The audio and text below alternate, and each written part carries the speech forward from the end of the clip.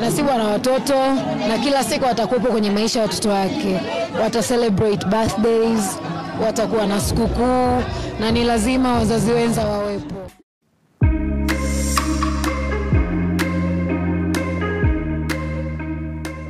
Tanzanian artist Zuchu finally opens up about how she feels seeing Tanasha'S weave herself back into Diamond Platnumz life. Now, in one of the interviews, Zuchu spoke about how she felt about the whole issue, stating the following.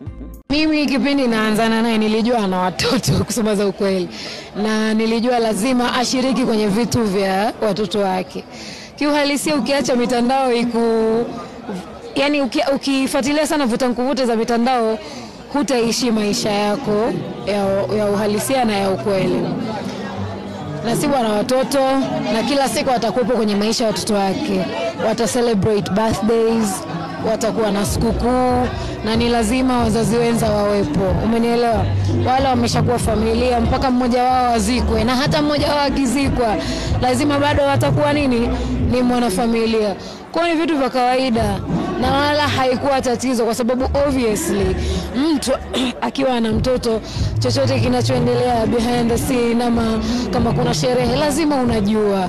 Understand? Kwa mimi pia sikuona kitu chochote kibaya pale kilichotokea. Sikuona kama wamekumbatiana, sikuona kama wamepigana mabusu.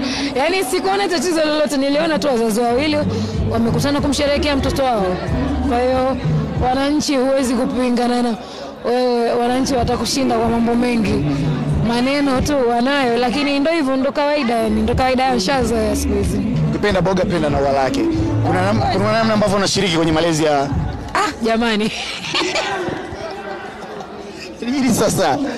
Kuna namna ambavyo unashiriki kwenye malezi ya watoto wa shemeji yetu. Nitakuwa mnafiki jamani. All praises goes to their mother and the father. Sisi wengine tu ni wanafamilia wa mbali, unaelewa? And with all due the respect, I think it's easier with time. Unajua kila kitu kinataka muda na uelewa kwamba huyu mwanaume ulikopo naye ana watoto. Zikitokea mtoto kaumwa, kuna msiba, kuna sherehe, familia hukutana. Mimi ni mtoto wa hivyo. Mamangu mimi babangu hakuwa naye. Umenielewa? Bahati mbaya tu mimi babangu hakuwa involved kwenye maisha yangu. Lakini pengine ningepata baba ambaye angekuwa anataka kuwa involved, na maana angekuwa anakuja nyumbani ku celebrate birthday zangu, angekuwa anakuja kwenye misiba, si ndio? Kwa ni kitu cha kawaida. Lakini sasa unajua vitu vikishafika mitandaoni, watu wanavipublish, wanavifanya kwenye picha tofauti. Na maana yote hiyo ni kwa sababu tu wanadamu wakikosa kitu, yani kwa mfano wewe Mchaga hapo, wewe ni mtangazaji mzuri, pengine walikuwa wanatoka unaanza online media, right? Kwa hiyo sasa hivi wanatafuta sababu kwa nini yuko kwenye refresh, wanaanza kujipa moyo kwa sababu mbaya huyu anapendelewa, ndio maana.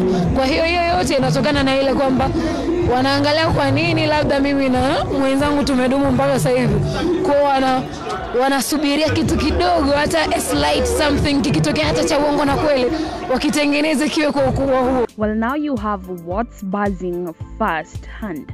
Now, of course, that's what we had in store for you right here in Sawa Media. I'm your all-time host, as you know, Jojo Tyra.